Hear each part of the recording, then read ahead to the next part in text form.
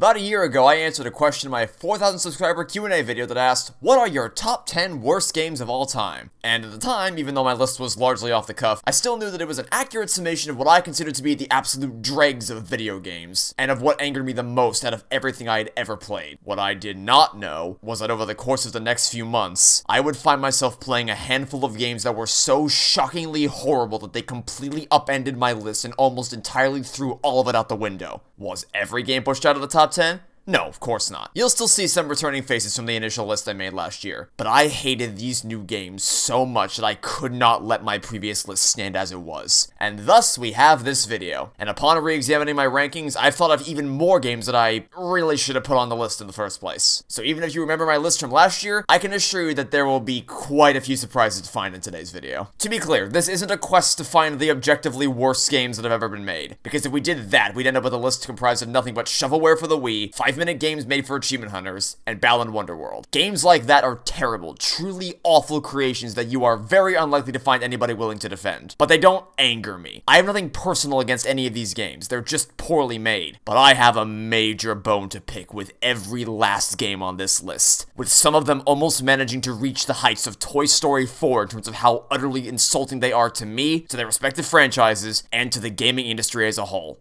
So, without further ado, let's get this show on the road. As a quick disclaimer, I will be limiting myself to only put one game per franchise on this list, because otherwise there'd be absolutely no variety between the games whatsoever. Now then, in spot number 20, we have...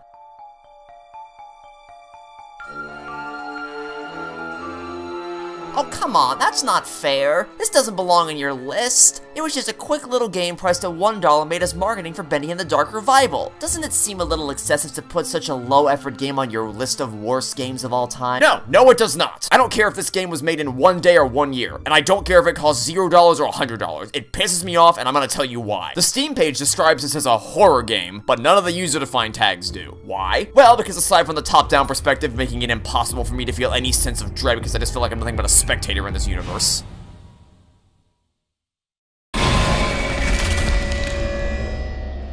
You know, my favorite kinds of jump scares are the ones that take 5 seconds to trigger even after being caught by the monster. The entire point of a jump scare is to be unexpected so that you jump when you're scared. Sitting on this black screen just annoys me because I know exactly what's gonna happen and I'm not afraid of being caught anymore because it's already over. Not even mentioning the fact that the jump scares themselves are lame and underwhelming anyway. More importantly, the AI is completely unfair. Bendy, for some reason, will automatically lock onto your location and chase after you the instant you gather all the items in the level. Meaning that even if you manage to remain completely stealthy and go unnoticed the entire time, you are still 100% guaranteed to come face to face with him for reasons you have absolutely no control over. Which, aside from being an utterly garbage mechanic, also makes zero sense whatsoever because there is no reason why Bendy would react at all to you picking up every item when he doesn't even react to you picking any of them up individually. But it gets even worse, because he also locks in on your location when you get out of the little miracle stations, hiding places specifically designed to act as a safe haven from the monster where they cannot kill you. But once you collect all the items, if you step outside of the station, Bendy will once again immediately hone in on your position despite not having any way to have reasonably figured out where you are, which is only made even more baffling by the fact that he never reacted to you leaving the stations prior to this point, and only does it after you collect all the items. Literally, why? And this can become extremely problematic because if you're in a corner of the map with only one exit point, you could potentially be soft-locked and have nowhere to run because leaving will automatically summon Bendy to chase after you no matter what you do. The level design is also atrocious. Sure, it's procedurally generated, which leads to a brand new level every time you boot up the game, but that comes at the expense of carefully paced and deliberately designed sections. The objective of the game is to run around the building looking for random items, jump back into the elevator to go back to the safe house, and then rinse and repeat. But there is absolutely no rhyme or reason to where things are placed thematically. You're just haphazardly flung to random corners of the map because of the procedural generation, which means that you're just running around every which way without having the slightest clue of where to find anything. Which is extremely interesting since this was actually a problem that was in the very first version of Bendy and the Ink Machine Chapter 1 that was then fixed with all subsequent releases. Originally, the locations of the items you had to find were randomly strewn about throughout the whole studio, and they changed every time you played through it, which boiled the whole thing down to a big fetch quest with no thematic reasoning for why objects were placed where they were. Then, for the final version, they updated the game so you can reasonably deduce where things might be, such as finding the record in the music closet or the ink bottle on Henry's animation desk. You'd have thought they learned a lesson after that, but Nope, they've gone right back to the same crappy design from the very first iteration of Bendy from 5 years ago by randomly placing objects all over the map without any consideration for why they're placed where they are. And because it's procedurally generated, this leads to having literally nothing in 75% of the level, and then almost every single object tucked away into one particular corner. It's stupid enough that the entire game was just a glorified fetch quest, but they didn't even bother to make the fetch quest interesting or mechanically functional in any way. And the reason why this game pisses me off so much is because it's emblematic of everything that's wrong with the development team responsible for it. There's a lot of drama that's gone down behind the scenes with the studio that I won't go into here, but what's most pertinent for this video is their mindset of get it done, good enough. There was a substantial amount of evidence to support the idea that their games are made with the mindset of taking the players for granted because it's Bendy, they'll love whatever it is, and actively going out of their way to utilize lower quality design techniques for the purposes of getting it done quicker without caring about the actual quality of the games themselves, a principle supported not only by the consistent flood of sludge that's been pouring out ever since 2018 with the buggy nightmare of Chapter 5, Showdown Bandit, horrendously unoptimized console and mobile ports, and now this game, but also by the Glassdoor reviews of the company, and by the lead programmer who actively defended this method of game development on Reddit, which only further pisses me off because they clearly know how to make a good game. They know how to make carefully paced, tightly crafted atmospheric horror experiences. For all the flaws of the original Bendy and the Ink Machine, they pulled off some really incredible sequences in that game. But they aren't playing to their strengths here, and they haven't been since Showdown Bandit, with even Chapter 5 of Bendy and the Ink Machine failing to take advantage of the strengths of the first 4 chapters and spiraling the story completely out of control. And this rapid decline in the quality of their games has me exceedingly worried for when Bendy and the Dark Revival finally comes out. Yes, it only costs $3, but that's not a defense, and it's certainly not a reason to buy it just because it's cheap. You can get some really good stuff with $3 whole. But one of those things is absolutely not Boris and the Dark Survival.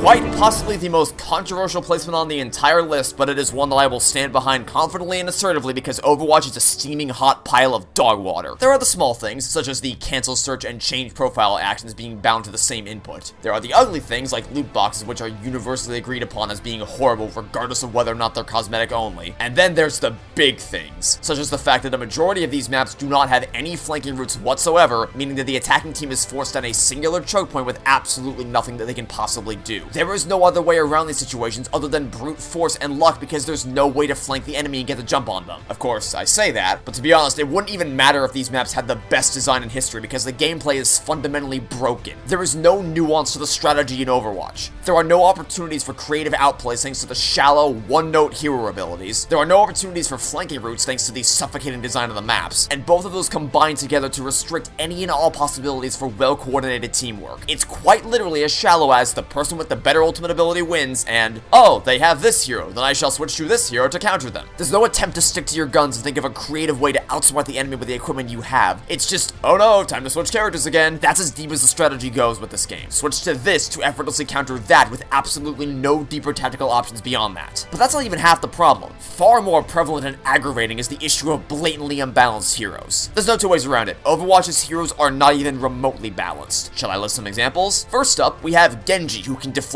any kind of attack people throw his way. Next, we have Soldier 76, whose ultimate ability is literally aimbot. With one button push, he gains perfect accuracy on his targets, and there's absolutely nothing you can do to counter this, which is made doubly problematic by the fact that his base combat abilities are already immensely powerful by default. And Mei can straight up just freeze players and then finish them off with a headshot immediately afterwards. But much like Soldier 76, her base abilities are already broken because absolutely nothing could stop me when I used this freeze ray laser beam thing. I was actually indestructible because this laser is OP as shit. Not to mention that her self-freezing ice block is literally just armor lock from Halo Reach, and that is not a compliment. They both function exactly the same in that you freeze up and the flow of combat is immediately brought to a screeching halt because you are invincible while this thing is active, but can still be immediately killed as soon as the effect wears off, making the thing entirely useless. But at the very least, armor lock can still be used to deliver an EMP effect to disable or destroy vehicles. This thing has no purpose except to piss me off. I could list more examples here, but to be frank, I wanted to jump into a shredder after recording footage for just these 3 heroes, and I could not be bothered to play anymore. especially because I had to wait upwards of 10 minutes just to play a single one of these games. No, that is not an exaggeration. It literally took me almost 10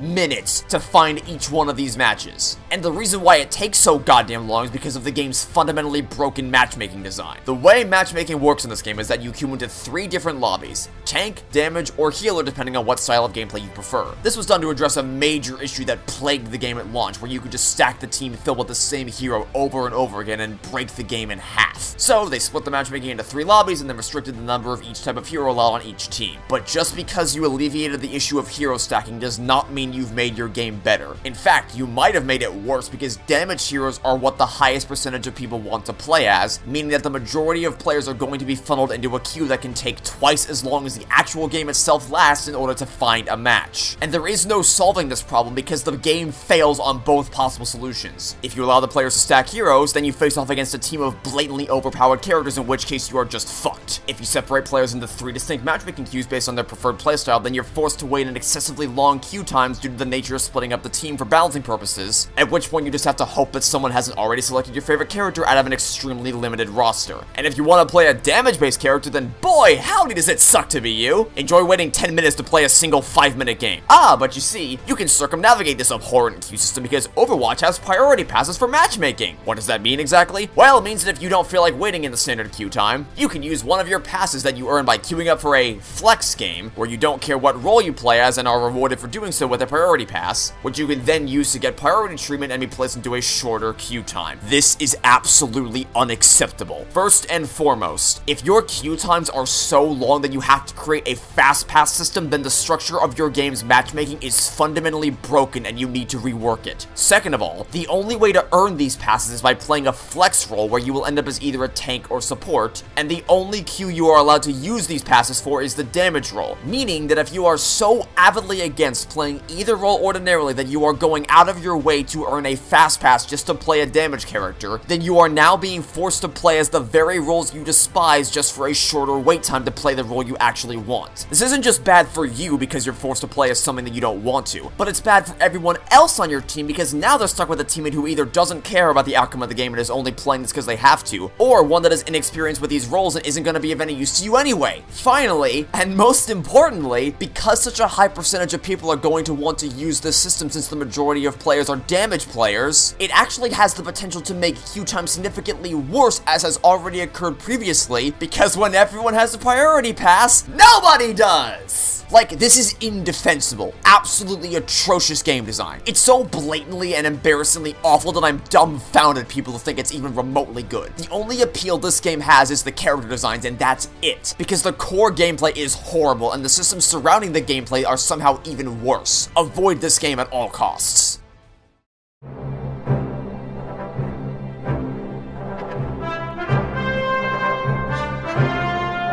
Look, I don't want to talk about this one any longer than I have to. I have nothing but pain and horror associated with it. But I will say that it's not on the list for the reasons you may think. Yes, of course they contributed to my decision to never touch it again with a 10-foot pole, but the problems with Indiana Jones and the Emperor's Tomb are much broader than this. Put simply, its controls suck. Platforming is meant to be a core component of the gameplay, but the controls actively discourage jumping around the temples because of how insanely clunky they are and how little control you actually have over Indy's movement. But that pales in comparison to how the game controls once you dive below the water. In order to get out of a body of water, you have to push forward on the control stick to grab onto dry land and pull yourself up. But pushing forward is also what you have to do to dive down to the bottom again, which is frustrating by itself, but is made even worse when crocodiles are actively trying to eat you. Speaking of which, I guess we should talk about these guys, huh? I don't know who thought this would be a good idea, but they need to reevaluate everything they understand of competent game design, because nothing about these swimming sections is even remotely fun, thanks partly to the swimming controls, but mostly due to these scaly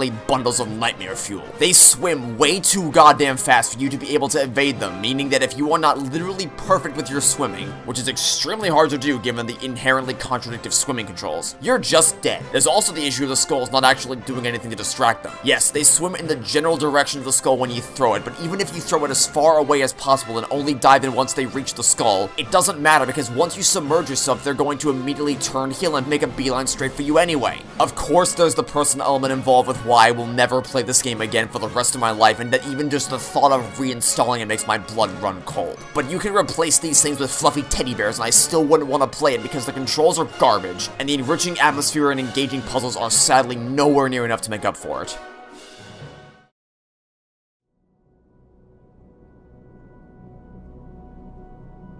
I didn't hesitate to put any of the other games on this list for even a second, but I did for this one because there is a small handful of really creative puzzle mechanics that are worthy of praise. The problem is they're entirely drowned out by the other 95% of the puzzles in The Witness that are complete and utter bullshit. The symmetry mechanics are sorta well communicated, but the problem is that the game does nothing in its tutorial section to teach you that you need to use environmental clues to apply to the line panels. The game conditions you to focus on nothing but the panels themselves. The desert ruins are creative, but again, there is absolutely no indication you need to do some Indiana Jones shit and look at the panels on the exact right angle for the sun to reflect off them. This isn't even a matter of not knowing to use the environment. Even if you know to look for environmental clues, you still aren't going to notice how the sun reflects off the panels unless you're standing in the exact spot you need to. If you don't notice this, you are screwed. It's not a matter of applying a mechanic you were previously taught to the problem. It's a matter of trying to figure out what the hell the mechanic is in the first place. And those are the only two areas in the entire game that are even remotely close to being well made. Everything else is either extremely esoteric and obscure, or just poorly communicated. The shadow puzzles are simple at first until they just straight up stop making sense. The rules they set up in the earlier puzzles no longer apply for the later ones, and you're just left bashing your brains against a wall. The jungle puzzles are actually bullshit because there's no clear indication whether pitch, intensity, or volume is what the game is looking for when figuring out whether to draw the line higher or lower. Not to mention the fact that the bird sounds are almost entirely indistinguishable from each other, and that sometimes you can still hear the previous puzzle sound effects of the next puzzle, which only further complicates things because now you run the risk of blending the two soundtracks together. And the boat puzzle audio is even worse because without a speaker, the ambient noise is not made out to be an intentional part of the puzzle. For as crap as the jungle was, it was at least immediately apparent that sound was the key because the audio was coming out of a speaker. But this is literally ambient background noise with no clear indication of when the audio loop even starts, let alone what sound effect is linked to which colorful dot. And you're supposed to be able to use these noises to deduce the solution to the puzzle. But perhaps my favorite one is the panel in the town in the middle of the island with shadows reflecting down upon it, only you actually aren't supposed to use the shadow mechanics from earlier. You're supposed to find the one angle in town where the sun actually reflects against it. Like, why? Why did you put shadows there unless your goal is to piss me off? And that's a problem that persists throughout the entire game. Some of these environmental puzzles can only be located through accidentally stumbling into the exact right angle you need to look at something from, or by just checking every conceivable angle for every single object until you eventually just want to rip your hair out. The Witness is nothing more than a series of escalating tedium, which is a feeling that's only exacerbated when you see that the store page proudly proclaims over 500 puzzles to be a selling point, despite the fact that so many of these 500 puzzles can't even be constituted as puzzles and are insanely short and simplistic. Quality over quantity. It's an important mantra. Please commit to it, otherwise you'll end up with a massive island with over 500 tablets and an uncomfortable percentage of which is taken up by stuff like this. It's also maddening that they claim to treat your time as precious while simultaneously forcing you to wait inordinate amounts of time for boats to rise up and platforms to extend. Not to mention the absolutely abysmal ground speed and plethora of invisible walls preventing you from going just about anywhere and making navigating the world a massive pain in the ass. You don't need to give me the Master Chief's grapple shot, but a little less obstructive scenery would be nice. And the ending is not worth the turmoil it takes to get there at all. Usually there's some kind of satisfying reward for overcoming a series of difficult puzzles. In The Witness, you just glide through the area and then get reset back to square one. I was baffled when I saw this, like, really?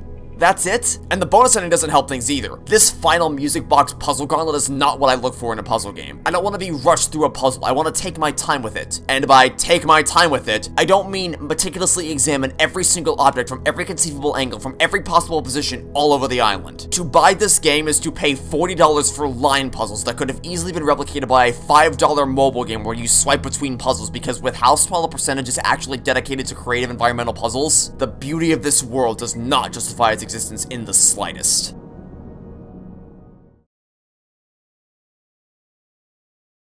Fun fact. If you make a game where the message is, don't smoke, it's terrible for you, and the reviews all consist of people saying it was so bad they went to take a smoke, you might have bungled over yourself somewhere along the way. Yes, smoking is horrible for you. No, you shouldn't do it. This has been a Trevor Magic PSA. But as I've said a million times before, it doesn't matter how benevolent your thematic messaging is if the actual substance of your game is steaming hot garbage. First, the little things. X is the jump button. Y is X the jump button. In what game is anything other than A the jump button? Second, the game runs like ass. It's literally just a bunch of hallways, and for some reason, the game just absolutely cannot maintain a consistent frame rate. Just look at this. This is the spawn area for the game. I haven't even left the first room, and it's already stuttering like crazy. No, this is not my capture card. This is the game itself failing to run smoothly. And this was played on the Xbox Series X. How in the holy hell is the game so poorly optimized that even the Series X can't run it well? Why are you trying to give me a seizure with your loading screens? But fine, let's assume you have a blind eye for performance and can overlook this major stuttering so long as the gameplay is good. Well, I got some bad news for you, buddy, because this game is nothing more than a slew of trial and error challenges. Moving around bookcases until you eventually find the correct path through, flipping switches in random orders, crawling through 4 doors until one finally leads you to safety, running through a maze where everything looks the same. It's just abysmal to play. There is absolutely nothing to logically work through here. You just play a guessing game until the torture finally ends. But that's not the worst part. At least with standard RNG sections, you will eventually find the correct pathway through brute force trial and error. But some sections, such as the smoke hallway, have the potential to completely soft lock you if you get unlucky. You'll either get the path that allows you to leave, or you'll get the path that traps you in a never-ending looping hallway forever, and there's absolutely nothing you can do about it. And no, I don't care that this game is free. That doesn't absolve it from scrutiny when you're hiding behind your virtuous messaging to deflect criticism of your garbage mechanics with, "Don't you understand? It's all about the theme." Because it's not an easy battle to quit smoking, and only 1 in 4 teens can actually do it. Quitting is about more than just skill, and it's a different experience for everyone, which is why the puzzles randomly change every time you play. Fuck off! Stop using thematic messaging to justify broken stories and abysmal gameplay mechanics. You pay $0 to play this game and it's still a ripoff. Never ever download One Lease for any reason.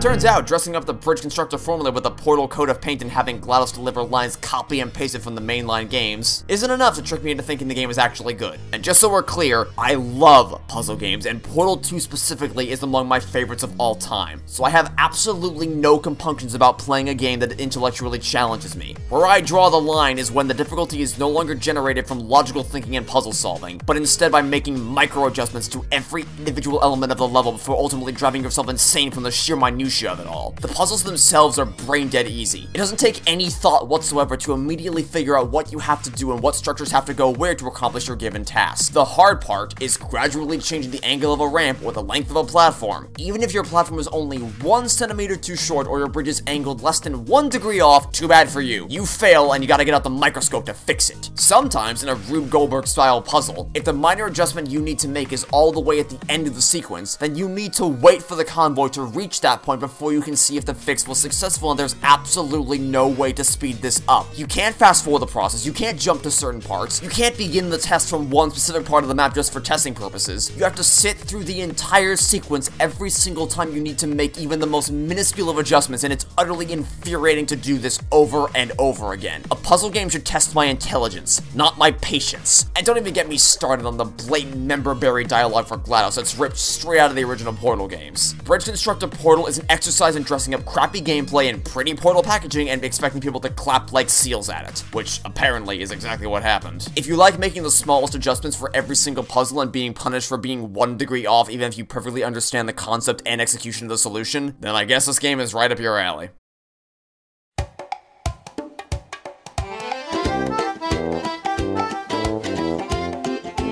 Whoa, you used to be in the top 10! Whatever did I play to make you fall this far?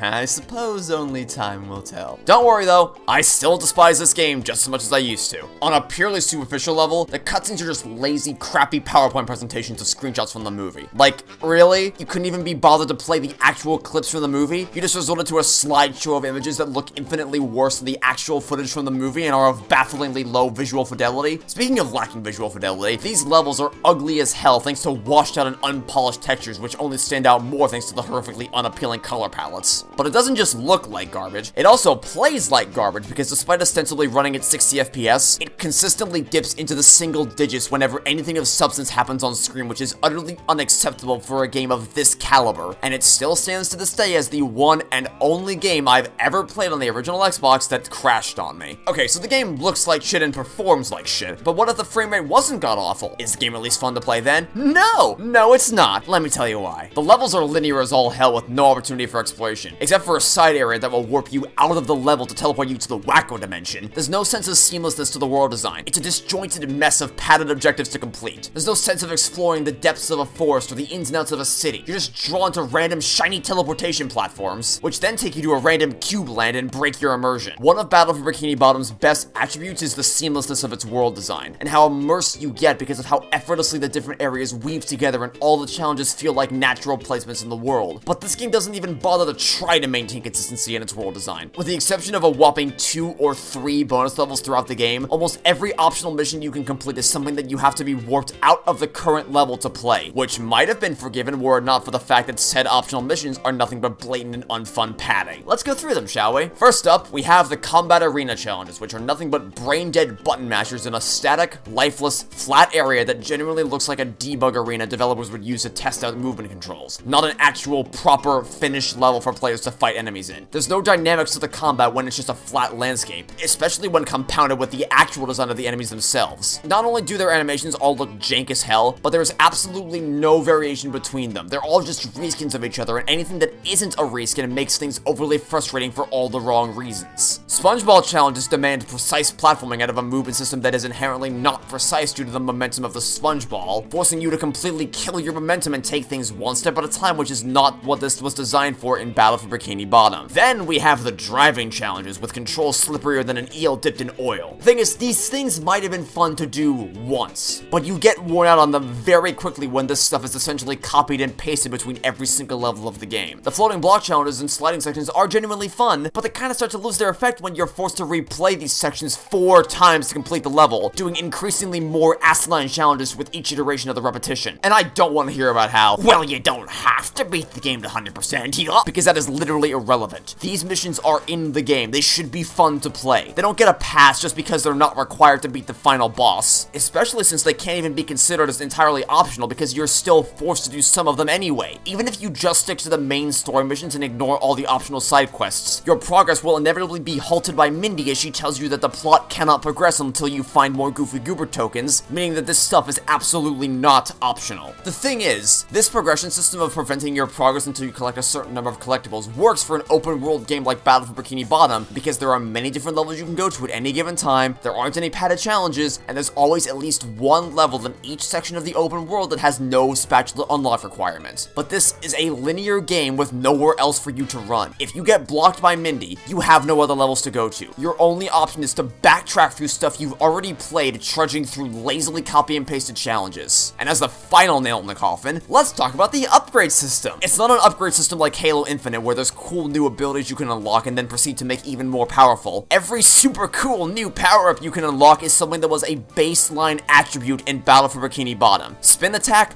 Bubble Bash, Belly Flop, and Throwing are all things you could do from the outset in that game that you are now forced to unlock for reasons that defy explanation. And what's worse, this system either breaks the game or breaks your spirit. If you don't get any of the upgrades, then the game becomes too hard. But if you do get the upgrades, then the game becomes too easy. Patrick's cartwheel ability literally breaks every single one of his combat sections. And why bother being rewarded for exploration with health upgrades hidden around the levels when you can just grind for shiny objects to upgrade it instead? And what pisses me off so much about this game is that it is so clearly trying to capitalize off the accomplishments of its predecessor because the movement and camera are just ripped straight from the Battle for Bikini Bottom engine. And as it happens, they are also the 2 best parts of the game. They knocked it out of the ballpark with that game, so they scrambled to try to replicate its success by shamelessly taking its perfect movement and camera systems and then putting as little effort as possible into framing a game around them. The levels aren't fun to move around in because they're just a linear romp from start to finish, so the core movement is utterly wasted on this platforming game that has an alarmingly high percentage of levels that aren't even about platforming at all, and are instead replaced with driving, fighting, rolling, and sliding. There is nothing of substance this game offers that Battle for Bikini Bottom doesn't, so just go play that instead and never give this dumpster fire your time or money.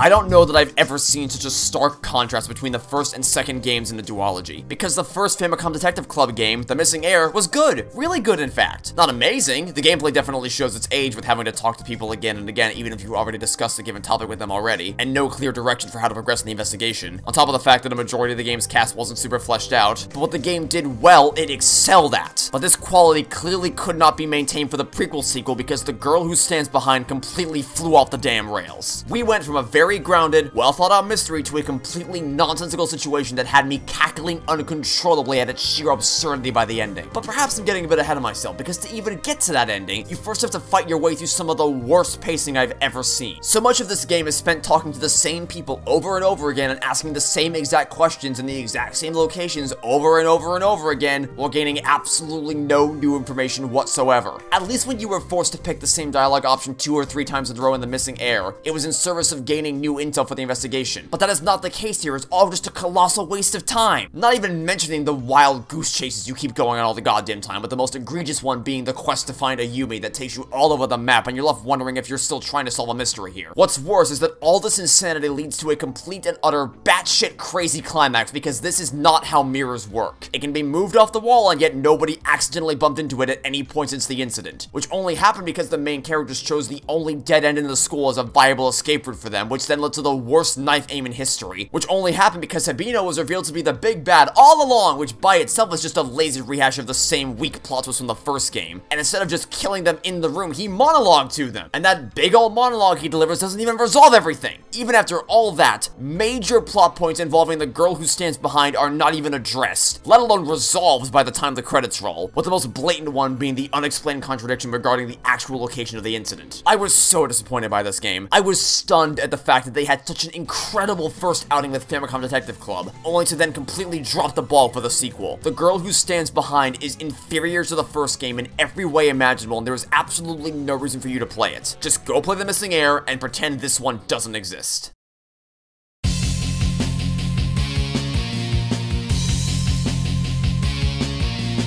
Now it's time to talk about the game that taught me what motion sickness was with absolutely abysmal controls. For whatever stupid reason, Sonic just keeps running constantly and the game is almost entirely on rails. There is no sense of you, as the player, making your way through the levels of your own volition and through your own control. You're just forced down a linear path for the whole thing, with the most noteworthy instances of this being anytime when you're forced to just slowly shimmy along a ledge. It's not like Crash Bandicoot, where while the path may be linear, it's still up to you to determine when and where you jump and have complete control of the character at all times. Your only means of slowing down is the brake button, which completely and utterly stops the game dead in its tracks, and any momentum that you previously generated is brought to a screeching halt, which is not at all how a Sonic game's movement mechanic should function. And it's the same thing with jumping. There is no momentum with jumping. You just launch yourself straight up and then cannot move mid-air until you flick the Wii Remote downward, which is emblematic of the overarching problem with this game. The movement is 100% bound to the motion controls, which can work. Motion controls are not inherently awful, and talented developers can use them in creative and engaging ways that don't feel frustrating or restrictive. Super Mario Galaxy makes great use of motion controls, and need I even reference Wii Sports? But not when every single thing in the game revolves around the motion controls. I sure hope you don't miss any rings or anything, because you can't turn the camera to see what's behind you as you walk backwards to get them, so you might run into obstacles along the way, and the only means for walking backwards is to tilt the Wii Remote backward. As for the camera, the way this camera moves is absolutely nauseating, and it completely spazzes out whenever Sonic jumps. There's a reason I say that it's the game that taught me what motion sickness was. But it's not just the camera and movement that's at fault here. They're the most obviously broken elements of the game, but there's so much more here to go over. In fact, what may very well be the most infuriating element is the fact that you can't just progress through the main missions. You have to complete a whole lot of stupid, tedious side quests like collecting a bunch of rings in order to move on with the story. This entirely wrecks the pacing of the game. If you want to have these quests available as bonus challenges, that's fine, but don't rip me out of the story just to complete a bunch of pointless objectives running through the same level over and over again. Especially if the premise of your story is that Sonic is on a strict time limit to complete his mission or else he's going to die. Oops. And why is this tutorial so goddamn long and drawn out? Why does it take 20 minutes to run through the base mechanics of the game? Could you not just make the tutorial separate? Well, perhaps instead of dumping everything on the player at once, you could introduce the mechanics incrementally throughout the opening stage or just over the course of the entire game to pace them out better, so you don't force the player to run run through the same dull tutorial level 10 times in a row? I played this in elementary school when it first came out, and even as a tiny child, I was still able to recognize how horrid it is. It's the perfect example of how not to implement motion controls into your game, on top of a myriad of other atrocious design choices. And the fact that it's been knocked all the way down from the number 4 slot should be very indicative of the horrors that await us further ahead on this list.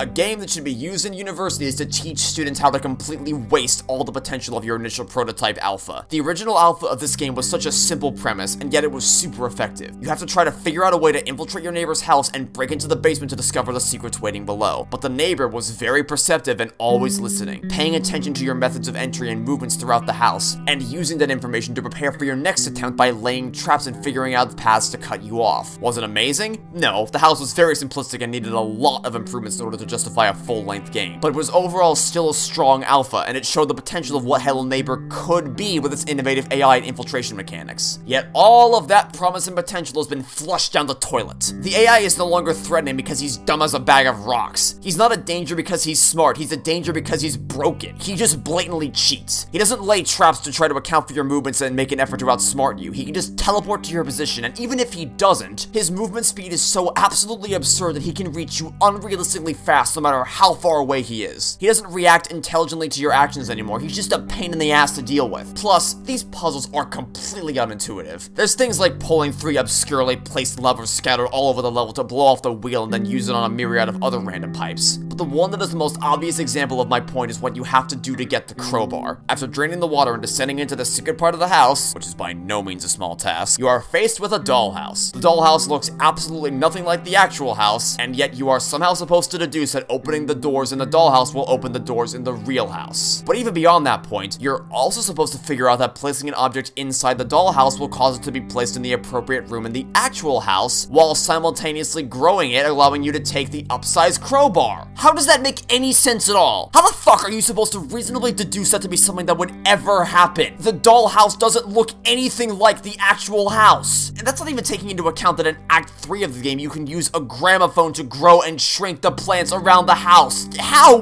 Why?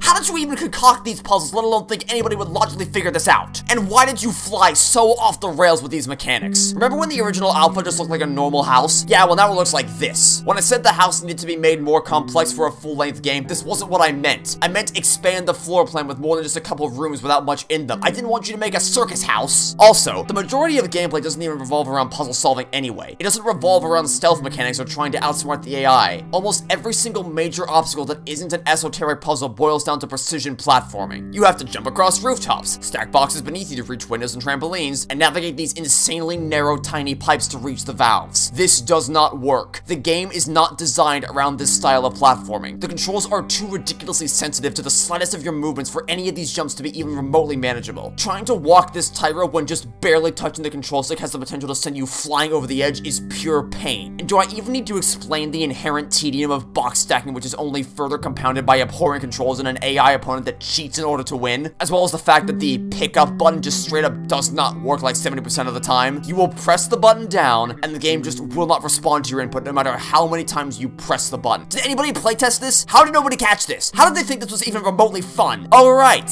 they probably didn't think this was fun, because they know that the game garnered a sizable community focused on trying to solve the lore that I can guarantee you the developers didn't even think twice about in the original alpha. But once they realized what the majority of people were actually interested in regards to this game, they leaned way too heavily into mysterious lore and proceeded to abandon the idea of making a good game in the process, complete with death minigames. Now, where have I seen this before? Only instead of being a fun little minigame you can complete, it's literally just walking down a hallway or something similar to that. It's nothing but a tedious shamble to reach the exit until the game finally lets you play again. Hello Neighbor isn't even so bad that you can laugh at it. It's just a painful experience, and I would advise you to never play it no matter what. The perfect game to prove that just because something was revolutionary when it came out, that does not necessarily mean the game has aged well at all. I will never, ever understand why, but this game has quite the cult following, with some regarding it as one of the greatest games ever made, and I have to wonder if these people have ever played any 3D Mario games, or really just any games in general, that were released after the Nintendo 64 era. Yes, when the game came out, it was one of the first games of this scale to ever be made in 3D, so things like free camera control were seen as revolutionary. But some games that are revolutionary still hold up over 20 years later, and in fact, outstrip many AAA games released nowadays. But others, like Super Mario 64, have nothing to write on other than its initial groundbreaking success, because trying to play this game nowadays is only pain. The controls are unbearably stiff and unforgiving, because you're only allowed to make major changes in the direction you're moving. No minor adjustments in your positioning are allowed, which becomes real frustrating real fast considering some of the jumps in this game. The camera is very similar in that it only progresses in stages. You don't have total control, you are only allowed to turn it to an extreme degree, and no minor adjustments are allowed. These sudden jerky movements are extremely jarring and actually nauseating to look at, especially in these types of tight corridors or slides, and it certainly doesn't help that the camera clips in and out of objects and that you are literally not allowed to turn it in certain directions and have to rotate it the long way around to get the angle you want. But it's not even just the core mechanics. The actual mission design is garbage, from racing against competitors that are slow as dirt and being forced to wait the entire duration of their run before you can get the star, trial and error treasure chest challenges, slide sections with abysmal handling. The game is just a slog to get through, and if you told me I'd have to 100% Super Mario 64 or Sunshine, I'd seriously have to think about it. And in case you're wondering why 64 is here instead of Sunshine when I have very little positive to say about that game, it's simple. Sunshine has a pretty solid first half and decent controls. Super Mario 64 has neither, and you will never, ever get me to play this game to completion, no matter what. Super Mario 3D All-Stars is a collection of one amazing game, one subpar game, and one indefensible dumpster fire.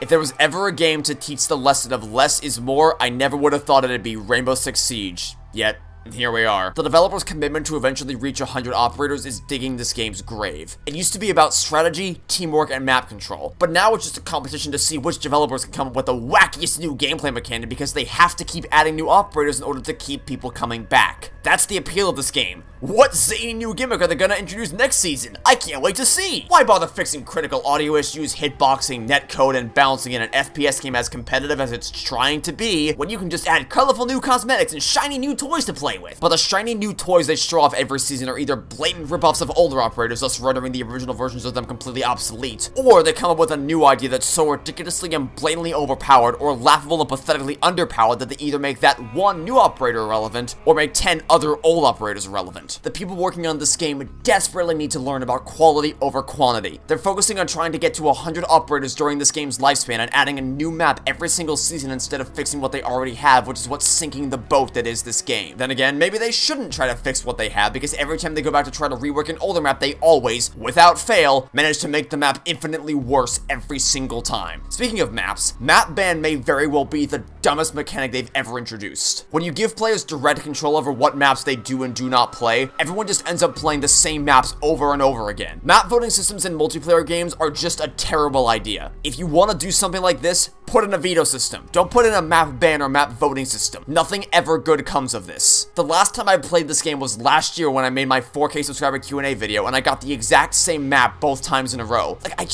don't. Then again, I suppose I can't entirely blame the players, because the map ban system wouldn't have even been a necessity in the first place if the developers didn't forget how to design maps that weren't way too goddamn big and lacked any sort of natural flow to them. And if you'll allow me a quick tangent, these people cannot stop changing the UI. The UI has been completely overhauled multiple times over the last few years for no goddamn reason, and I will never understand why. Why do so many games do this? What is the point in changing a user interface that everybody is already familiar with when there's absolutely nothing wrong with it? And as if it even needs saying, playing an FPS on console with absolutely no aim assist just does not work. It is a necessity for console FPS games, and if you implement it well, you won't even notice that there's any aim assist at all. But the complete and utter lack of it makes it borderline unplayable with anything other than a mouse and keyboard. But to be honest, even if you do play with a mouse and keyboard, that's not going to be enough to save you from this game's horrible mechanics.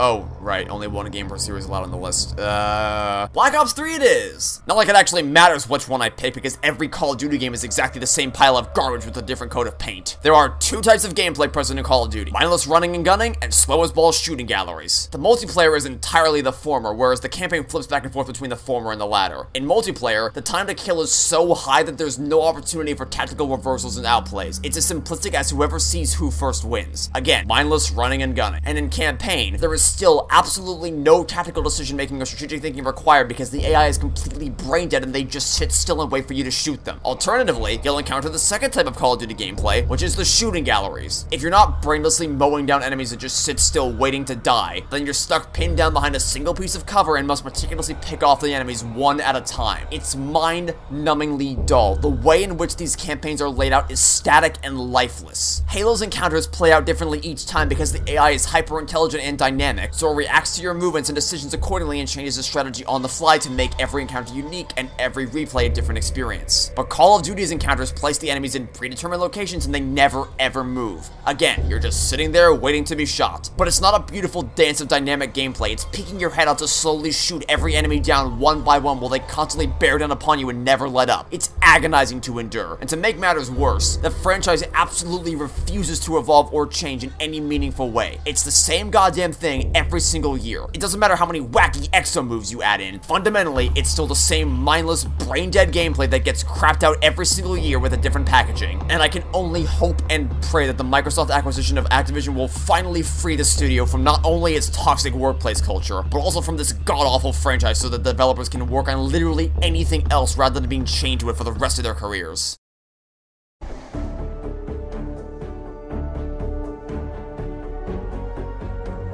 What? The previous second place holder has fallen all the way down to 7th place? How could this have happened? Oh, you'll see. Now, for this one, I need to take you on a journey. I need to bring you along for an adventure detailing everything I went through along my path to record footage for Fortnite. So I booted up the game for the first time since I recorded footage for it last year and was met with psychedelic visuals for a loading screen, which is already a bit of a weird start, but any confusion that I felt during the loading screens was immediately outmatched by this. I thought I knew what I signed up for when I decided to record Fortnite footage, but evidently not, because I hadn't even gotten to the main menu yet before I was confused out of my mind. Apparently there's some stupid prologue you're forced to play through before you can even get to the main gameplay.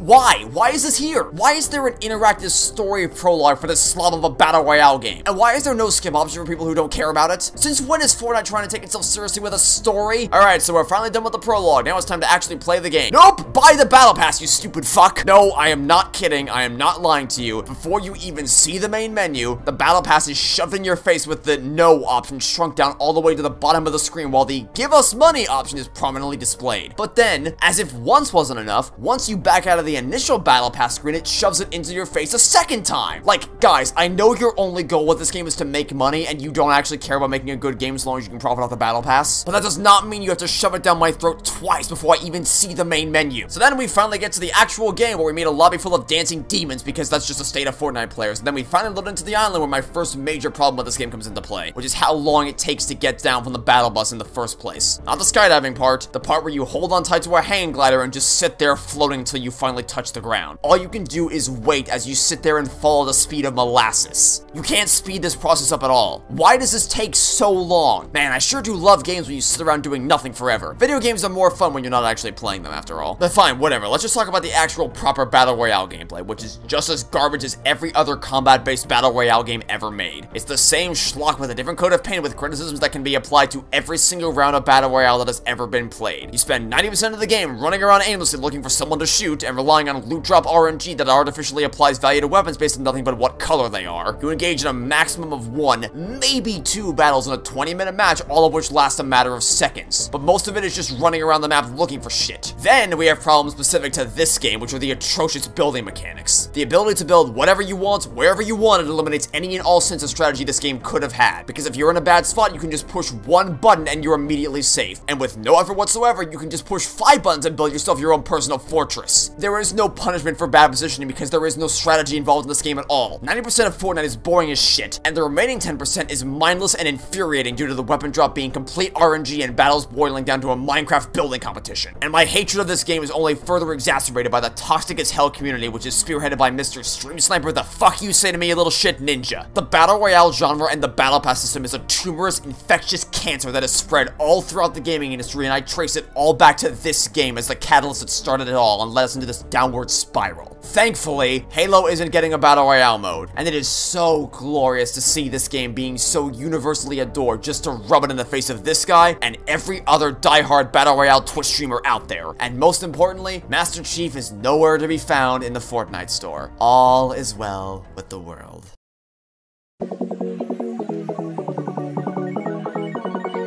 The textbook definition of a clusterfuck. Just a giant tidal wave of calamity where a bunch of jelly beans are crowding around each other, making navigating any of the levels a massive pain in the ass, especially on ones where the path is exceedingly narrow. My favorite part is when you get knocked off due to the sheer amount of players on screen, assuming the controls haven't already dicked you over because the game controls like garbage. You are constantly fighting against the game to jump across these platforms because of how heavy your character is and how floaty you feel as a result, which is inexcusable in a competitive online platforming game. The jumping mechanics in a platforming game are clunky as hell, and diving kills any and all momentum, unlike in something like Super Mario Sunshine where you can chain together satisfying movement sequences because your momentum is maintained between actions. I'm looking to Super Mario Sunshine for better game design. If I have to do that, you significantly blundered somewhere along the way. And why can you grab people? Why is this a thing? Why can you be screwed over in the final seconds of the round because you're too close to someone else despite having zero control over your movement speed? Who put this into the game? Was it the same idiot that programmed the camera that can obstruct your view as the obstacles get in the way? Or perhaps it was the one who designed the team games, which are just patently unfair. The optimal strategy for team games is not to win, it's to not lose. Meaning that at a certain point, all it boils down to is picking on the losing team, which results in a completely unfair 2v1 situation, which is most prevalent in games like Egg Scramble and Hoarders, the latter of which is even more frustrating due to how bafflingly erratic the ball movement is. But even in team games where this doesn't apply, there are other problems that are almost worse, such as Hoopsie Daisy, which amounts to nothing but RNG hoop spawns, and tail tag, which has a binary win condition of whoever's holding that tail at the end where there's absolutely nothing you can do to help your teammates. You can play perfect the entire game and possess the tail the entire time, only for some random bullshit to happen that results in someone else grabbing the tail at the last possible second. It is more beneficial to do literally nothing until the final seconds of the game because the score system isn't determined by how long you hold the tail for, it's determined by simply whether you have the tail or not. Utter dog shit. Okay, so team games suck, but at least free-for-alls are great. No! Those are just as bad because they're what I refer to when I say clusterfuck. As I mentioned earlier, you can and will get screwed over not because of any platforming failures on your part, but because you either get grabbed arbitrarily or because there's too many goddamn things on the screen. And for what's supposed to be a fast-paced, hectic free-for-all platformer, there sure are a lot of instances of doing nothing but waiting around for things to happen in this game. Also, remember earlier when I was talking about frustrating controls? Well, those are most noticeable in games like Lily Leapers, where there's absolutely no mid-air momentum for bouncing on trampolines. Bouncing on a trampoline, which sends you launching into the air for an extended period of time, gives you almost no mid-air control over your movement.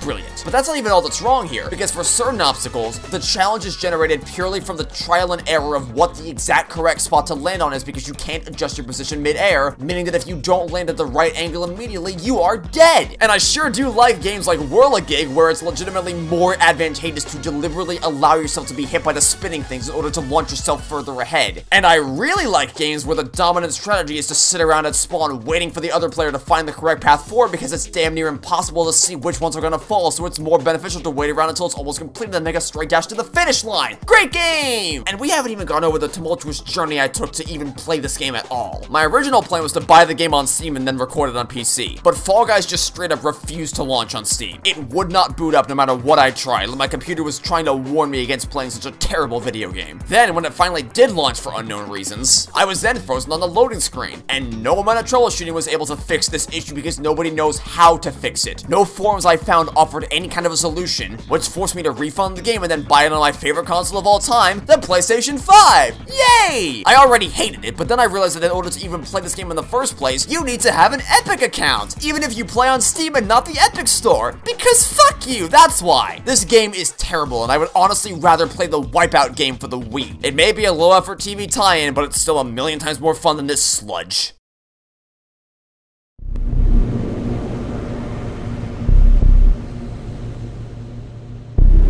I really don't know why I didn't include this game on the list the first time around, but in hindsight, I'm glad I waited because, oh boy, has Among Us somehow gotten even worse over the course of the past year. Let's get something straight right out of the gate. I don't want to hear about how it's fun if you play with the right group of people, because if you tell me that, then you're only further highlighting the issue. The quality of your experience in this game is 100% dependent on other people being smart. But the problem is that other people are brain dead, and that makes the experience insufferable, because it's not a battle of deception to outwit the others and see if you can identify logical contradictions and pursue the truth. It's a bunch of mindless sheep following the flock to vote for the most hated person of the round. Don't believe me? Well, let's take a look at some examples, shall we? First up, we have the most common trend among people who play this game. One person says, this color is suspicious, or it's this color, and then everyone else immediately votes for that person without any sense of logical reasoning whatsoever. Green did nothing wrong here. He just committed the unforgivable crime of existing in an Among Us game, and thus someone randomly said he was suspicious and was therefore ejected for it. But even if he was doing something suspicious, that's literally irrelevant, because the only means we had to determine that was this one person's testimony, which absolutely nobody questioned or pressed for more information at all and could easily have been lying. And then they did it again, and again, and would you look at that, they were not the imposter! Meaning they were ejected from the game, not because of anything they did wrong, or because an elaborate lie was told by the imposter, but because some random idiot was like, hey guys, it's white! And then the mindless sheep all followed suit. Phenomenal. Just such enriching, intelligent discourse. And I certainly hope you're not going to say, that guy's obviously the imposter. That's a good strategy on his part. Because if you are, then 1, wow, your standards for what constitutes a good strategy are whack. 2, that should not work as a strategy. You shouldn't be able to just say, it's this person completely randomly with no evidence and having done nothing to earn anybody's trust and have that work. 3, no! He wasn't the imposter! He's just a moron or pathetic troll. Next, we have the second most common trend in Among Us discourse. Automatically defaulting to voting at the person who reported the body. Literally no information is shared outside of where the body was found. It is the first report of the game, and they immediately point to the reporter with, once again, zero evidence. Bring in the mindless sheep! Sometimes it'll even happen after absolutely no discourse at all. Sometimes you will literally just report the body, say where you found it, nobody else will say a fucking thing, and then the sheep army charges into battle and you get fucked by absolutely no fault of your own. And then it happens again, and again! Boy howdy, this sure is a well-designed video game! And that's just the broad problems that can be applied to almost every single round of this god-awful game. Now, let's take a look at some of the unexpected situational bullshit that happened while I was recording footage for this video, and see how bad things can really get. I'm So Sus accuses Belle of faking keys. Belle's rebuttal is, I was talking and got distracted. I'm So Sus's only recourse is... oh. What? You accepted that rebuttal? That doesn't account for the accusation you just made! But that's not even the worst thing to come out of this game. Later, Belle and I run down into O2 from electrical. Belle kills TIE Freighter and then runs back into electrical. Why she thought doing this was a good idea when she knew I was right there is absolutely beyond me, but hey, maybe she knew she'd get away with it due to the fact that the people who play this game are brain dead, because after I reported the body, I wanted to say that Belle killed TIE Freighter, except I didn't see the name tag. I only saw the color of the space uniform because it's much easier in the heat of the moment to identify purple killed green than it is to say Belle killed TIE Freighter. But because this game is really shit, the way this auto chat works is that you have to know the username of who was killed in order to make the accusation. But as if that's not bad enough, this moron says, Belle killed on cams, it couldn't have been her. And everyone believes them, despite the fact that Belle was unaccounted for while this dumbass was sitting on the cameras, meaning there was a substantial period of time that her alibi was not accounted for that this person cannot defend. But there is no auto chat option for that. That doesn't fit one of the prescribed auto chat situations, so I can't do shit in this meeting except say the very convincing phrase of, she's lying! Whatever she says, it's not true! oh, but wait, it gets worse! Because the next person to die in this round is me! The only one who knew the truth that she was the imposter was immediately killed off, and nobody calls it out in the next meeting. But not only that, in this next meeting, someone else who is completely unrelated to me accuses Belle of being the culprit. And the fact that I was killed should only further bolster the idea that Belle was the imposter, because I wasn't voted out, I was killed. Meaning I absolutely was not the imposter and wouldn't have been lying about what Belle did. And now that someone else has cast suspicion upon her, there should be no room for doubt. And yet, the same dumb fuck from earlier adamantly stands by her screaming that it wasn't Belle, and so everyone gangs up on the line player and thus the game is then lost! Congratulations, you fucking moron, you lost everybody in the game. But Magic, are you dumb? That person was obviously the imposter. No, they fucking weren't, they were just a moron. Again, that's all this game is, dealing with people that are actually brain dead. It's infuriating to play. There is no intelligent discourse to be found in 99% of the rounds I've played in this game, and things only get worse given the fact that people leave the lobby if they don't get the imposter role or if they die die. And because of that, all I had to do in one round was literally kill one person and the round was immediately won because almost the entire lobby had already left despite the fact that the game had already started and nobody had died yet. And let's talk a little bit more about that dumbass auto chat feature, shall we? This auto chat function is impossible to use. The options you have to choose from are way too broad and not appropriate at all for specific situations. It forces you to pay attention to the name tags because you can't just say blue killed green for some stupid reason, and even navigating the menus is insanely cumbersome. And don't even get me started on completing tasks while playing on a console, because aside from the fact that the items don't actually lock in place for some of them, there is an artificial shaking effect that is placed on your cursor despite the fact that you already have an inherent disadvantage because you're using a controller. So the big brains that made this game thought that making it even harder for a controller player was a brilliant idea, and makes completing this Asteroids minigame more painful than playing Super Mario Sunshine. No, you're playing public lobbies. You gotta play private lobbies. Okay, that's a bullshit defense anyway because the option is there. It's a way to play. I shouldn't have a garbage experience going online because not everybody has 10 to 15 friends willing to chop many years off their lifespan by getting together to play this terrible game. But alright, let's look at some examples of private lobbies, shall we? First, we have this insanity during one of Shift's live streams. You just need to watch this video for yourself to get a proper understanding of how idiotic this was. Next, we have Jacksepticeye's play sessions, featuring PewDiePie accusing Sean for no reason and then proceeding to get pissy when he gets accused for no reason, or my personal favorite, which is everyone accusing Sean because the bar didn't go up when he did the card swipe, despite that logic being blatantly flawed because the card swipe is delayed. And finally, we have the last game played during the Game Theorist St. Jude charity livestream in December of 2020. I guess if Diana found the body, the thing you could have sabotaged. also. Where'd you separate him? Where'd you separate him? The arrow that you sabotaged. I'm gonna vote you if you don't sex him. Where'd you separate with him?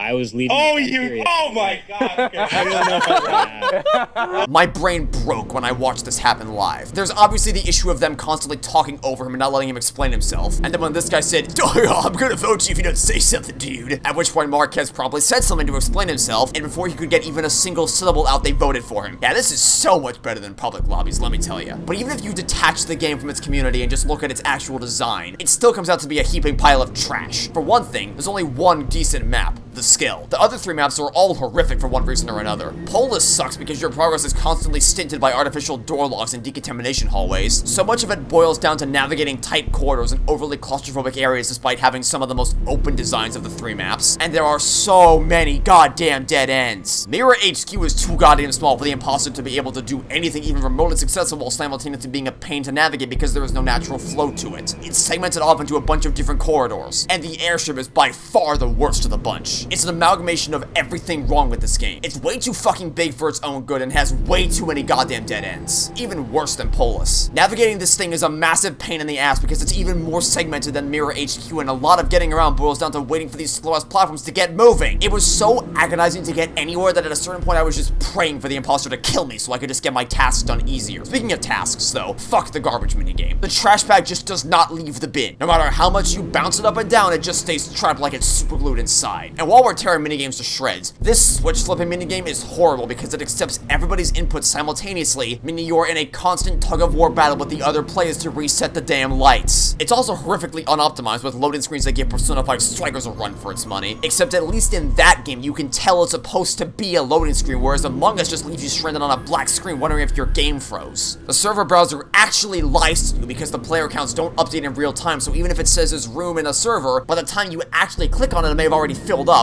And this happens way too often and makes joining a game a massive pain in the ass. And the server desync problems are atrocious, which is unacceptable in a game dependent on accurately calling out the positions of other players. Among Us is a terribly designed game with a terrible community surrounding it, and when you combine those two things together, you get digital sewage. But hey, that's the last of the multiplayer games on this list. The remaining 4 games on the list are all single-player, story-driven experiences, so in theory, they shouldn't piss me off as much, right?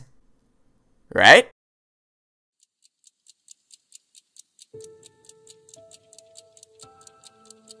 The least conclusive conclusion to a story ever written. Visually, the character models and graphics were repulsive to look at. The animations were stiff, unfinished, and comical in some instances, and as far as the gameplay is concerned, some puzzle rooms were admittedly decent, but the majority of them were either too easy or too esoteric and could only be solved by the game explicitly telling you what to do. Also, the newly introduced ability to look around in any direction you want is nullified by the absurdly narrow FOV. But all of that pales in comparison to how this game handles its plot and characters. You would would be forgiven for thinking these are not the same characters from the previous games, because not only are they not even remotely similar in terms of their appearances, their personalities are completely contradicted to how they used to act, with Akane being the worst offender. She's blatantly character assassinated. She was arguably the most intelligent and level-headed character in the entire series, while doing a remarkably impressive job of convincing the group otherwise. And now she's a belligerent, unhinged, bumbling idiot who couldn't pour water out of a boot with instructions written on the bottom. And I'm getting Toy Story 4 vibes here, because it almost seems like the reason why they wrote all the old characters to be trash is so that you'll think the new characters are just so much better. Why? Why would you do this? Why would you introduce 5 brand new characters to the finale of your trilogy and completely abandon everyone else's journeys outside of this one cringe-worthy scene where Junpei doesn't know right from left? Especially when your new characters are actually the worst things ever created. Q-Team sucks. Eric is a deranged, love-struck psychopath. Q is the robotic clone. And Mira is literally a serial killer that the game wants you to think is totally cool and nobody in the game has any issue with her at all. And that's just one team. Carlos is just a blank slate with no character or endearing personality traits who's only in this game to try to appeal to new Zero Escape players in what's supposed to be the finale of your story, and to make Junpei and Akane seem worthless in comparison. And Diana's only endearing elements are the things that link her to Sigma and Phi. Her abusive ex-husband storyline was dropped as soon as it was brought up. Literally a massive exposition dump that was immediately forgotten. Yet, even with all of that, the plot is somehow even worse. There are no stakes in this story anymore because every single one of these characters can jump around freely. It's no longer 1 or 2 people, thus making the ability inherently very special. Literally everyone can do it. Also, this whole their memory will be reset thing is totally arbitrary conflict because you can just write down a note so you don't forget what happens! And this game is the textbook example of retroactively making the previous games worse by creating gaping holes, or at the very least recontextualizing previous events to now be running on contrivance and luck. Not to mention the absurdity of aliens bringing a teleportation device to Earth, or mind hacking, or literal mind control. Not like that ever would have been useful for anything at any point. Or the insanity of the villain somehow managing to survive and remain under the radar for over a century, and that his plan makes no sense because he wanted to convince the heroes to save the world despite the fact that saving the world was the entire reason they were there in the first place. Delta is a walking contradiction whose existence is predicated on a bootstrap paradox in that he cannot be born without himself ensuring that he will be birthed, which he cannot do unless he's already born, which is only allowed to happen due to the sheer insanity of Sigma and Diana leaving their children to fend for themselves. This story was screwed from the start because the premise of this universe is time travel that utilizes multiple timelines you're constantly jumping between, meaning you haven't saved anything. The Virtue's Last Reward timeline is dead forever, and we only saved 1, meaning there's still an infinite number of timelines where the world is destroyed, and there's also an infinite number of timelines where the world is saved. Why the hell do I give a shit about just one of them? Especially when the characters are willing to carelessly sacrifice other versions of themselves from a different timeline just so they can live. And the final nail in the coffin is that at the end of the day, after all this insanity, the characters all collectively decide to just pretend this game never happened at all, and then pretend that Virtue's Last Reward never happened at all, leaving you to wonder what in the world was the point of any of this nonsense in the first place. They still don't know anything about the religious fanatic. They can't do anything. And we didn't even give a shit about the stupid religious fanatic until this game. What about the story of Virtue's Last Reward? Why was I invested in this world? Why did I follow these characters through all their adventures if you were just gonna tell me to go fuck myself at the end for caring about them? Zero Time Dilemma directly spits in the face of the entire Zero Escape series, either through incompetence or malice, but either way, it's so bad that I legitimately cannot recommend this series to anyone anymore, because there is no point where you can stop at that won't leave you wanting more. It ruined the entire series, and I am strongly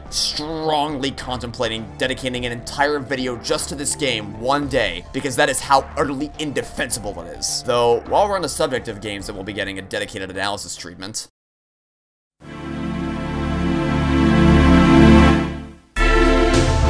surprising no one, it's time once again to talk about our favorite illiterate Captain Shithead. Let's run through the greatest hits of what makes this game so awful. To start with, this game's script is broken. Every single case is bleeding with critical logic errors, even more than I discovered on my first playthrough 2 years ago. Significantly more, as a matter of fact. Even I was stunned by just how broken this story truly is upon my recent playthroughs. The obvious highlight is the entirety of Turnabout Serenade, during which a 14-year-old kid whom they believe to be blind is accused of firing a .45 caliber revolver, while also believing that he was capable of dragging him all the way to the stage despite clearly not having the strength to be able to do so, while also being found unconscious next to him. On top of the fact that detectives check for fingerprints in the vent but not on the murder weapon itself, despite the fact that Emma Skye is on the case, and the fact that the victim says siren to Apollo instead of just saying who the killer was and ending the case immediately. And that's just the tip of the iceberg. When you combine a logically incoherent story with the deliberate assassination of both Phoenix Wright and Emma Skye, and even Gumshoe, albeit to a lesser extent, as well as with new gameplay mechanics that are nothing but pain to use, you ultimately have one of the worst video games ever made. Now, was that a briefer synopsis than the majority of the other games on this list? Yes. Yes, it was. But that's because I don't want to go too in-depth here, since a critique of Apollo Justice is right around the corner. The only thing I have left to say is to address the question I see parroted around a lot of, is this game really still top 3 material even after Dual Destiny's Spirit of Justice? And the answer is yes, it absolutely is. Why? Well, because while it may be an undeniable truth that those two games managed to systematically and surgically make amends for every single thing that Apollo Justice massively screwed up and saved the Ace Attorney series, Apollo Justice is still broken as a standalone game. The knowledge that their assassinations would be resolved does not make their initial impact sting any less, especially since the 7-year period of stasis after his triumphant victory and trials and tribulations can never be fully repaired, and it doesn't resolve this game's self-contained narrative, which is dependent on an inability to think critically in order to barely function properly. But then, if that's the case, then why is it only number 3? Why has a game that I once so confidently declared as the worst game I've ever played now been dethroned only to spot number 3? Well, it does not mean that I now think the game has gotten any better. It just means that our top 2 placements have, somehow, against all odds, managed to defy expectations and cement their reputation as being so bad that they're even worse than this absolutely inexcusable dumpster fire. So, who are our winners? Well, if you've been paying any attention to this list thus far, you've likely noticed a curious absence of a certain franchise from any of the spots. And if you've noticed that, then you know exactly what's coming up next.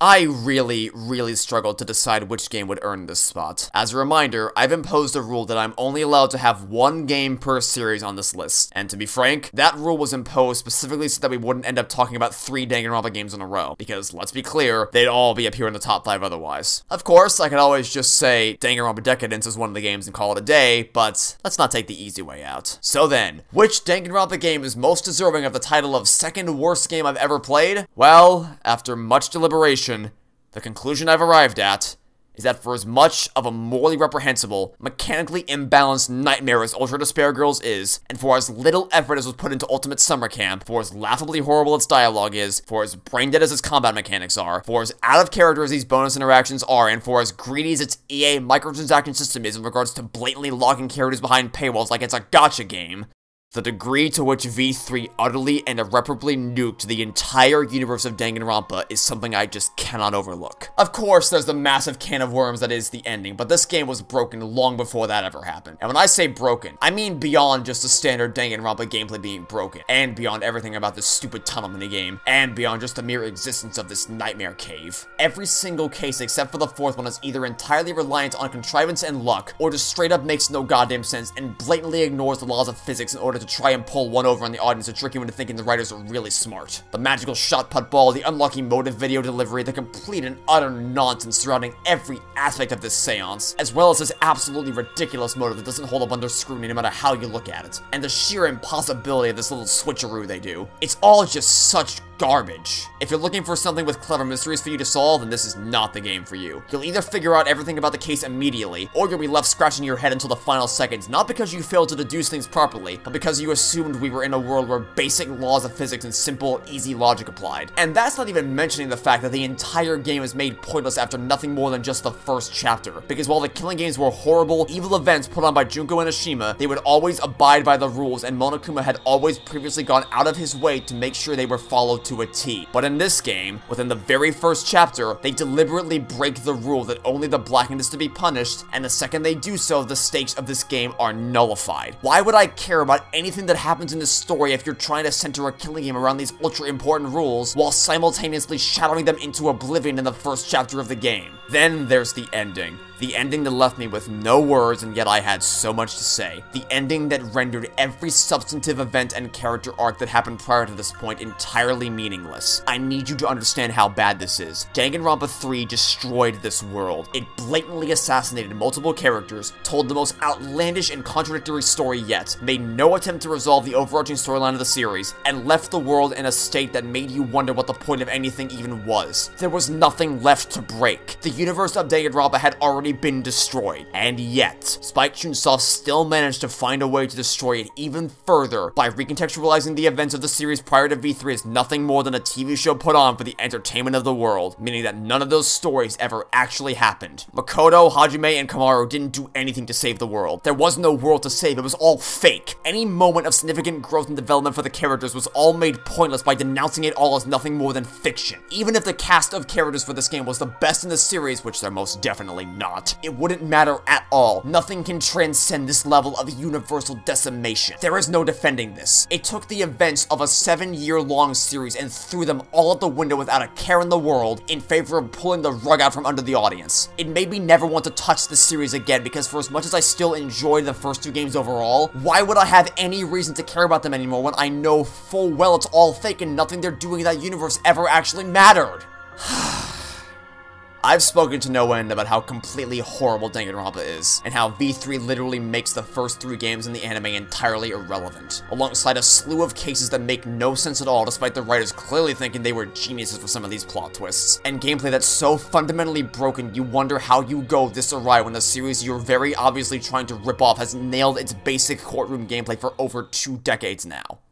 So then, what's left? If the game is truly this horrible to play, if it's this internally balked in terms of consistency, and if it deals this much irreparable damage to the world of Danganronpa, then what has surpassed it? What's taken the grand prize? What in the world could possibly be worse than Danganronpa V3 killing Harmony?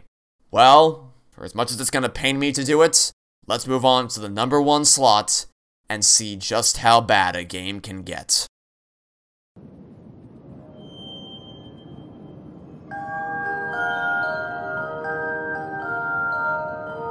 Never in a million years could I have ever predicted that the series would fall this far. Admittedly, I did have concerns about Sealwolf's ability to carry the FNAF franchise into the future. They crafted an incredible tribute to the series in Help Wanted with faithfully recreated VR versions of the original games, as well as unique one-off minigames in both the base game and Curse of Dreadbear DLC. But the operative part of that sentence is one-off. Help Wanted is an incredible tribute and a whole lot of fun to play, but it is, at its core, a collection of minigames. Even though plenty of them were original Steelwolf creations, that doesn't change the fact that they were still nothing more than one-off, 5-minute adventures at maximum. The team had absolutely no experience crafting a full-fledged original FNAF game, and especially not something this insanely ambitious. And yet, even with all my concerns, I was still more than willing to go into this new game with an open mind to see just what the studio was cooking up given how much they killed it with Help Wanted. But my faith could not have been more horrifically misplaced, because Five Nights at Freddy's Security Breach was so much worse than anything I ever could have possibly imagined.